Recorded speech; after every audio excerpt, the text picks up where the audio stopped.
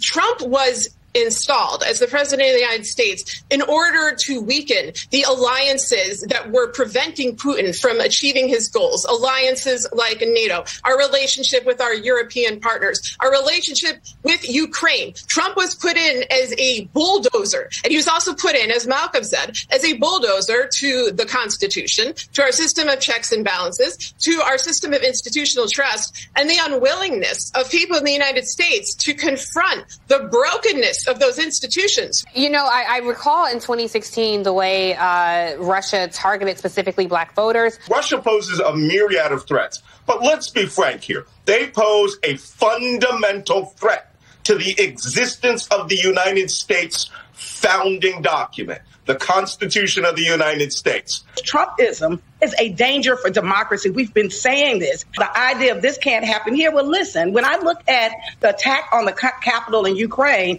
it reminds me of an attack that happened here on U.S. soil by U.S. citizens on January 6th of last year. The letter says the special counsel did not find that the Trump campaign or anyone associated with it conspired or coordinated with the Russians to interfere in the election. He found no evidence that the guy in the White House conspired with Russia. There was no collusion between Trump or any American, for that matter, when it comes to colluding with Russia, which I would say, whether you like the president or you hate him, that's something we should all be happy about. I don't buy that he's completely exonerated the way he just said. Well, he says he's completely exonerated. But the Republican Party are back. The Russians were successful.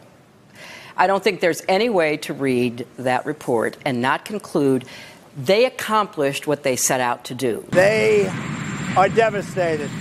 The Democrats lost so big today. Their party is in shambles right now. The Democrats had nothing, and now they have less than nothing. There was no evidence of collusion. But, you know, naivete, disrespect for established processes actually lead you into a position where you could be exploited by an adversary. And we might find that to be true. The Russians doing everything they can to have their asset remain in the Oval Office, as strange as that sounds. Who knows what a second term will be like? I think we do know. It will be Moscow's for the taking. We will all learn to speak Russian.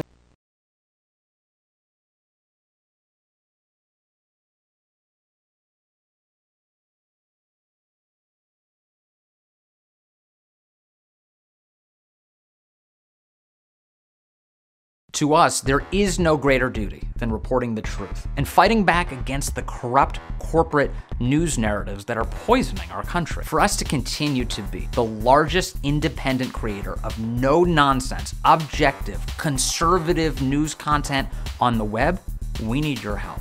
The help of you and patriots exactly like you. We can do this.